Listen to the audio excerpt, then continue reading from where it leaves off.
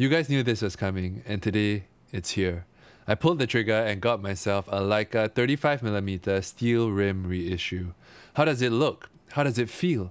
How is its build quality? What happened to Leica's quality control? And most importantly, what do the pictures look like? Today we're going to take a look at everything about this lens. What it does well, what it doesn't do so well, the pictures that it makes, and at the end we're going to take on the question of how does it compare with my all-time favorite lens, my vintage pre-aspherical Summilux. I'm excited, let's jump right in.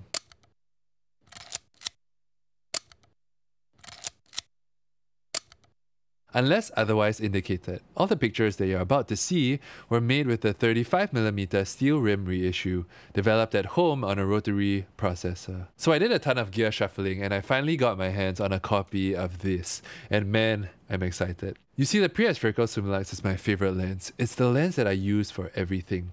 A lens that I love so much that it stirred me to put together my very first video here on YouTube where I go over everything about this lens. And that's a funny thing, right? I didn't really start this channel to be on YouTube, but to chat with you about a lens that I love. Now, when I put that video out, Leica had just announced the reissue of the steel rim. And so I was like, man, I already have a really beautiful lens. Why bother with a new one, right? Right. So here we are today, and here the reissue is, because sometimes some questions just need answering. The reason why even considering this lens is such a big step for me is because I'm not the kind of person who really goes out and changes lens every few hours or every few days.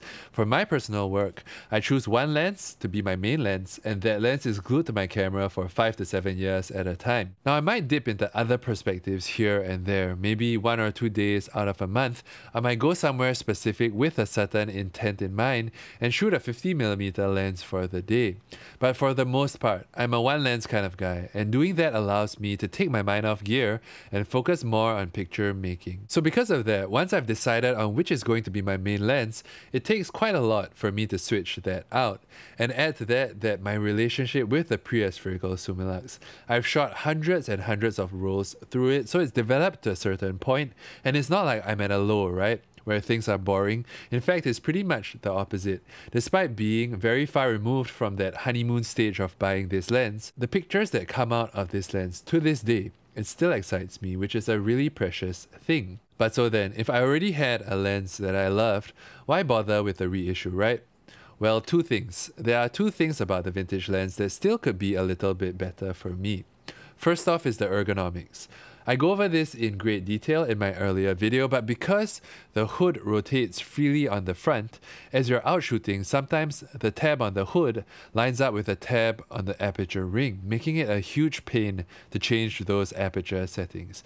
And that's a thing that you would think would go away with time, right? You use the lens a lot, you just learn it and adapt to it over time, it becomes second nature, and you would assume that it will go away, but sadly, no. To this day, and I've used this lens every single day for a few years now, it's still a problem and it still happens. Now, it has gotten better over time. Say when I first got this lens, it would happen, let's say, 3 times per day. But now it happens once a day, maybe once every 2 days, but it still happens and it still gets in the way. Number 2 is its tones, with the softness and the delicacy of the vintage lens, which looks beautiful to me on black and white film, especially high contrast black and white film. When it comes to color negative film, it doesn't really do enough for me. Generally with color film, I'm not really into that faded look. I want more contrast, more pop, and slightly more saturation, and I've personally never really enjoyed the vintage pre-aspherical Summilux on color film. So I've tended to a more modern lens like, say, the aspherical summicron. And so with those two things, the reissue seems to solve that problem, right? It seems to. It has filter threads and the hoods don't work in the same way. It wouldn't just spin freely on the front. And being a lens that is really prone to flare, those hoods make a huge difference, especially wide open. And with the new coatings of a modern production lens, it promises contrast and saturation. Are those things really true? Well, that's what we're going to find out today. After a bunch of gear shuffling and passing on 2 copies that had defects, More on that in a little bit. I managed to acquire this, the modern reproduction of the very first pre-aspherical Summilux that preceded the one that I currently use. The original steel rim Summilux was produced between 1960 and 1966. Then from 1967 to 1995, the externals of the lens were changed to the version that you're seeing here. This is my main lens.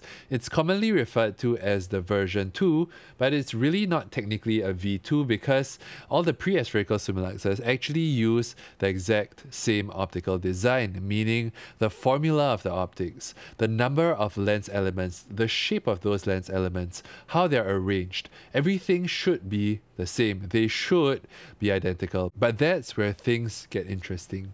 You see, many people are divided on this. Say between 1960 to 1967 with the original steel rim. Some people say that the ones with goggles rendered differently from the ones without. And even between the black-bodied pre-aspherical Summiluxes, people say that different years of this exact model is different where it was made. Mine is a Canadian one. People say that the ones made in Germany look different, or the ones made in this certain decade is different. And the funny thing about this is I actually spoke to someone who worked at a camera store for many years, and he mentioned that at one point in his store there were many different copies of these vintage pre-aspherical Summiluxes, and he could try them all, and he said they're all slightly different. So that's one group of people. Then on the other side of things, you could imagine people would say that, oh, they're just all the same, there's no difference at all. We're not going to go into the nitty-gritty details of how and why those vintage pieces differ. Some people say it's the coatings, the ingredients, and the materials that go into the glass.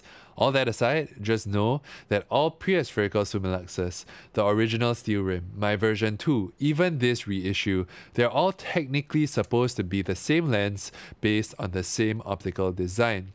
But there are some differences between them, especially when it comes to the physical design. So let's take a look at that. First off is the weight. The reissue comes in brass, and so it's slightly heavier than the version 2, which is made of aluminium. To me, the difference in weight is not too significant, but I'm generally someone who is very comfortable with heavier lenses, so in my hands, they just both feel really small and light. Both focusing rings are really smooth for the most part. But here's where you'll find one major difference. The reissue has an infinity lock, which automatically engages when you focus the lens to infinity. So you can't turn the focusing ring anymore until you press a small button on the tab. Is this a big deal? Well, for me, it could be, because over the years, I've gotten really comfortable with focusing from infinity to my desired target. And practicing that technique has allowed me to get really quick with manual focusing. But you won't be able to do that with an infinity lock. Not a huge deal, but that's something you want to take note of if you use a similar focusing technique as I do. Now, one pretty significant difference that I did notice on the focusing ring of the reissue is that somewhere between the 5 to 10 meter mark, there's almost like an increased sense of tension, like something was resisting me. It doesn't quite feel smooth, and there's almost like a rough, scratchy patch there. I'm not sure what's going on. Maybe it's the infinity lock being engaged too early and rubbing up against something on the inside, but that's the first strange thing to me. The focusing ring isn't very smooth once it hits 5 to 10 meters. Maybe something is not quite right with my specific copy, but more on that later. The V2 on the other hand has a beautifully smooth focus throughout its focusing range. So in terms of how the focusing rings feel, the vintage piece comes out on top.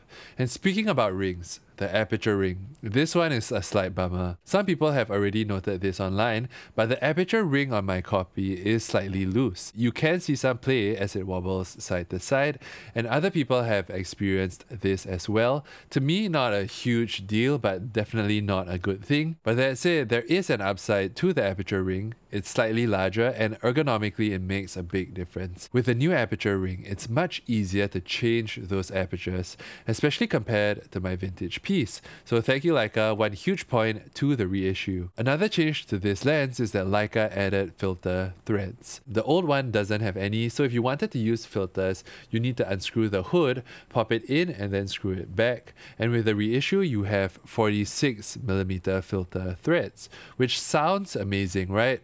But that's where things start to get a little bit confusing. You see, the reissue comes with two hoods, an Olux hood which mounts to the lens by clipping into the indents on the chrome section of the front, and with the other hood it's a round one and it screws into the lens via filter threads. The perplexing thing is that despite adding filter threads to the reissue, because of the way that the hoods work, you actually can't use hoods if you're using filters, which really confuses me. So here's what I mean. Say you put on a 46mm filter.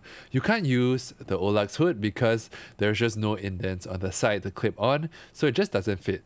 So you try to use the screw-mounted hood to the top of the filter, but doing that actually creates a vignette in the picture because the hood now extends too far front because it's sitting on a filter. So very, very strange. Despite adding filter threads, you can't actually use a filter with the included hoods. And of all the lenses that I could think of in this world, this is a lens that needs hoods the most. So that's quite a big design oversight in my opinion. And speaking about hoods, before landing on this exact copy, I actually tried 3 different steel rim reissues in person here in Singapore. The first one had a tremendously wobbly aperture ring, much worse than what you're seeing in this video, so I passed on that. The next one had a hood that was super loose. It didn't work at all. It didn't even clip into place. If you just touched it, it would fall off. And I'm not sure how that passed quality control. It just looked like a tremendous defect to me. And finally, the third copy, which is mine. This one has a slightly wobbly aperture ring, but thankfully the hood isn't too loose. I still ended up getting it because I figured that a tighter hood is much better than one that doesn't stay on.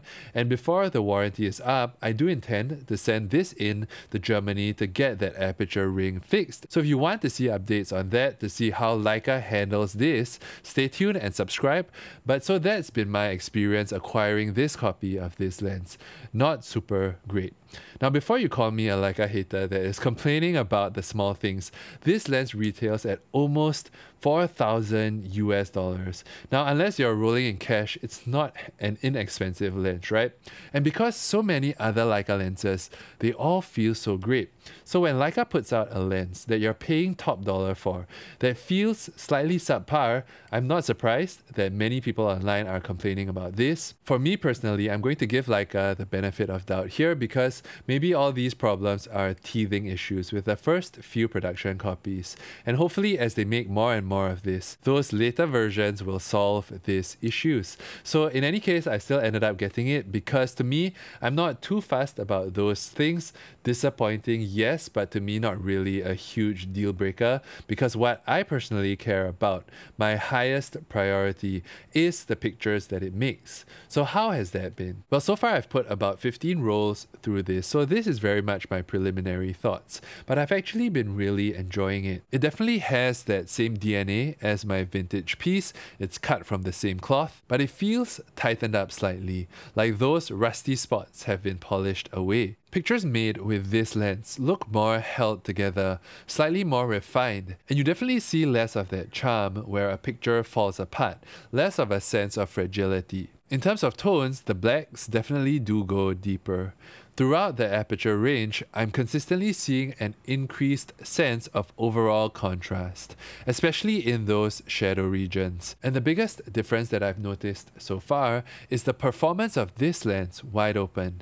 With the vintage piece, the moment you go wide open, it's like you're turning the flavor dial up to 12 out of 10.